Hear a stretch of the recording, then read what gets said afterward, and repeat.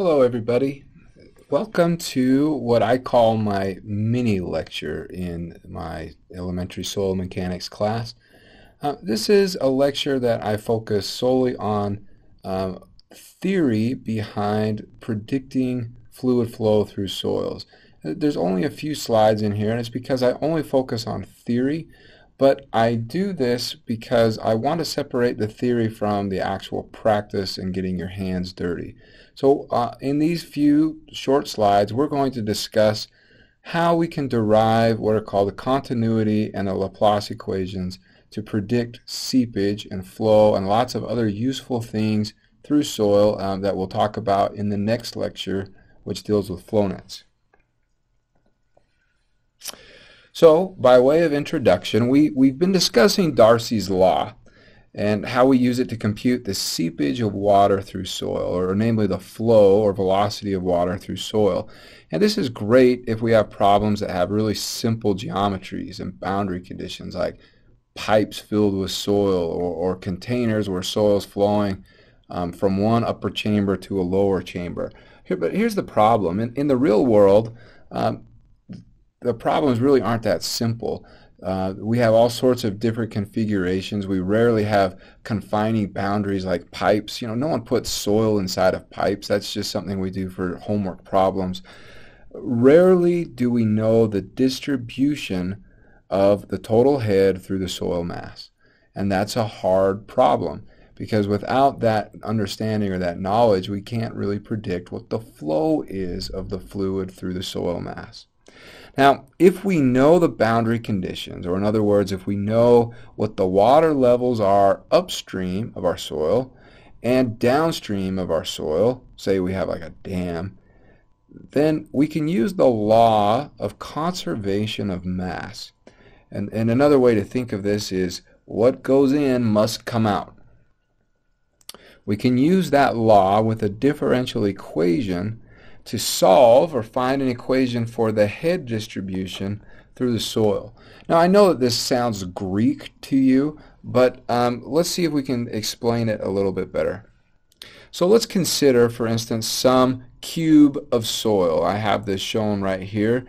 And the soil, we're going to say, is infinite in this direction. So we're going to ignore flow in and out of that direction, because we're going to say that the soil or the water cannot flow in that direction because of its infinity.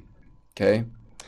But if we have flow coming into the soil, so that's going to be the velocity of the flow times the change in the z direction times the change in the y direction. So that's basically just an area. So velocity, all of these are just going to be velocity times area, which is a flow.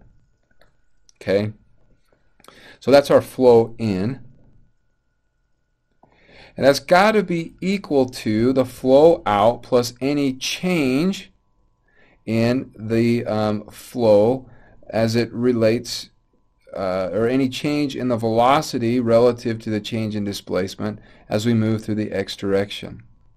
And it's got to be the same in the z direction as well. So the flow in the z direction has got to equal the flow out plus any change in the flow that occurred within our soil cube. So, okay, we're starting to develop some equations here that can explain the behavior that we have. Now, let's combine all these equations, and we're going to do the law of conservation of mass. So remember, this is the here on the left side, this is the flow out from our cube. And the flow out minus the flow in, that's what's here on the right side, has got to equal 0. There can be no change, because otherwise we'd be making mass magically appear or disappear, which is impossible. So now we have this big, nasty differential equation. We can make it easy on ourselves and say, well, we can solve and satisfy this equation if, first of all, the change in the velocity relative to x and the change in the velocity relative to z as we move the soil through the cube is going to be equal to 0. In other words, there's nothing that's going to be happening within the soil itself that's going to speed up the velocity. Now, you may be saying, wait a minute. I thought in the previous lecture you said that when water starts to flow through soil, its velocity speeds up because the area through which it flows diminishes considerably. That is true. But remember that we're assuming that the flow coming in, or the velocity of the flow coming in, is already coming through soil. Remember, this is just a cube we pulled out of a big infinite soil system. So we're going to assume then that there's nothing that happens within our little sample cube that's going to cause the velocity to change with distance. That's our first assumption. All right, so if that's the case, then we're going to substitute in Darcy's law, meaning, remember, Darcy's law is velocity equals hydraulic conductivity times hydraulic gradient. And hydraulic gradient is just the change in head over the change in length. Well, isn't this basically the same thing as the change in head over the change in x, or the change in head over the change in z? Yeah, basically it is. And we have the negative sign just to capture the fact that we're losing head as the water flows through the soil, not gaining it. So if that's the case, then we can rewrite this equation up top, the conservation of mass equation, as this right here. Okay, so now we have a x conductivity term and we have a z conductivity term. Here's the second big assumption. If we assume that the soil behaves isotropically, in other words, that the conductivity in the horizontal direction is equal to the conductivity in the vertical direction, then we can cancel those k's out. And we're left with this. It looks complicated, but it's not that complicated. It's just essentially a second derivative equation that relates the total head to our location x and our location z in our soil mass, and that the change in the head relative to the change in its location has got to be equal to 0. So in other words, we made two big assumptions. I want to review these.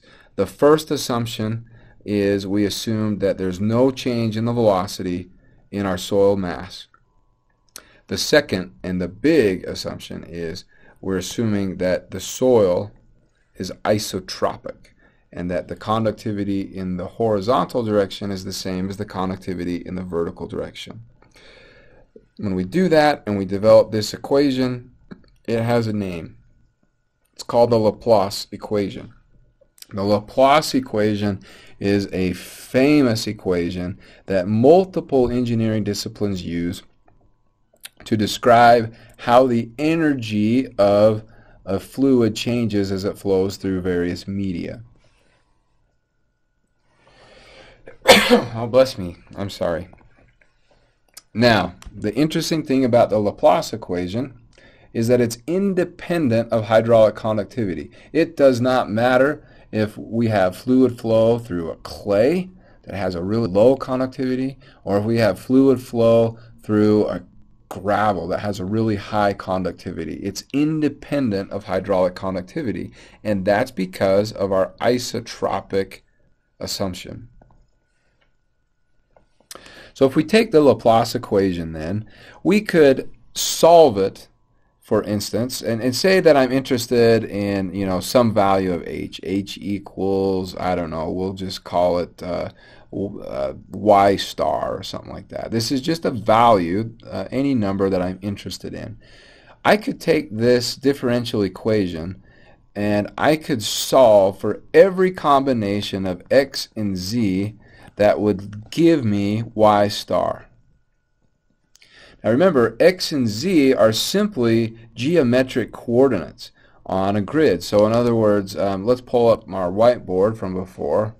If I have just some cross-section of soil, we might have a coordinate system. where this is x and this is z. So anywhere in this cross-section of soil, maybe it's right there, then, you know, this value here is going to be x1, and this value right here is going to be z1, or maybe I'm interested in this point right here. So that might be x2, and this z value might be z2. The point is that every point in our soil system has an x, z coordinate. And so I could solve or use a Laplace equation to solve for every xz coordinate combination that would have y star as its total head. What do I mean by that? Well, let's say if I were to put down a piezometer to my point number 1, water is going to rise up inside of that piezometer. It's going to rise up to some level. And let's say that we have a datum. So let's say, you know, I'm interested in that head of y star, whatever that number is. I could find every point in this soil system where if I were to stick a piezometer down, the water would rise up to a value of y star in that piezometer. That's what I'm saying. So then, because h is constant and we solve for the x and z values, now once we have those points, if we connect them with a line, we can call that line, or we do call that line, an equipotential line. Equa means it's the same, and potential means it's referring to its energy potential. So it's the same energy potential. Or in other words, the water would rise up in the piezometer the same height. If we chose a different value of head, say, I don't know, x star. No, wait, I've got x already, so let's just say m star. It's a number. A different value of h will produce a different equipotential line. So if I'm looking, for instance, at this figure down here, this line right here that's dashed is an equipotential line. And what that means is that if I were to put a piezometer down to that point, wherever that line is, the water in that piezometer rises up to the exact same value in that piezometer. So if I were to put a piezometer here down to that line and stop it right there, the water would rise up, guess where? Yeah, to that exact same point. Now what if I put a piezometer down to this point right here that I'm coloring in? How high would the water rise up? I don't know, but I can tell you it won't be to this level because this point right here is not on that equipotential line. And so the water would rise up to a different level if I put a piezometer down to that point. Okay, so now that you know a little bit about equipotential lines, there's an inverse function of the Laplace equation that we can solve that gives us what's called a stream function. And this is kind of like, think of it like the cousin of the equipotential line or the equipotential function. The stream function gives us the path that a drop of water would take through the soil system. So this line right here represents the stream function, or a more common name that we like to call these lines are called flow lines. And that's an appropriate name because it represents the path that this drop of water right here would take to get out and exit the system over here. So like equipotential lines, we mathematically can solve for all the xz coordinates that correspond to a given flow line. And there's a couple of things we know.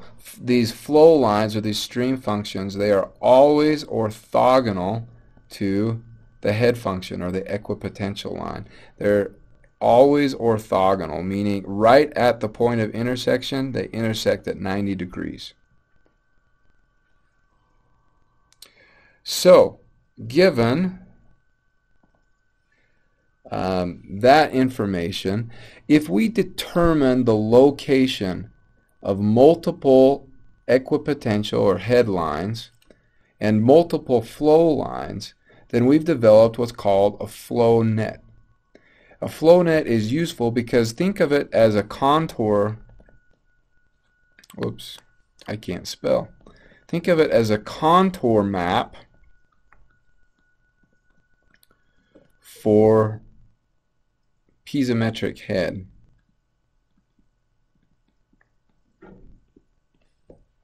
From which we can get pressure, pore pressure of the water, or we can get velocity of the water, we can get hydraulic gradient of the flow in the soil, and a whole bunch of other things that we'll talk about in the next lecture.